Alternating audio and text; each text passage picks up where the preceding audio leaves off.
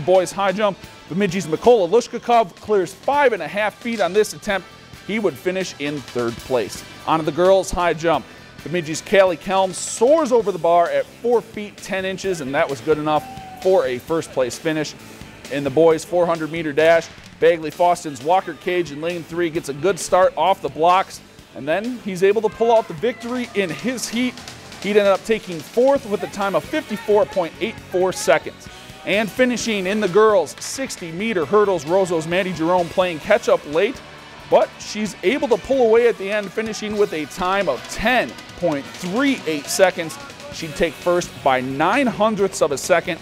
Here's a look at your leaderboard. On the boys' side, Bemidji taking 1st with Roseau in 2nd, and Northome Kelly or Black Duck rounding out in 5th. On the girls' side, Crookston taking 1st with Bemidji in 2nd, and Roseau rounding out in 5th.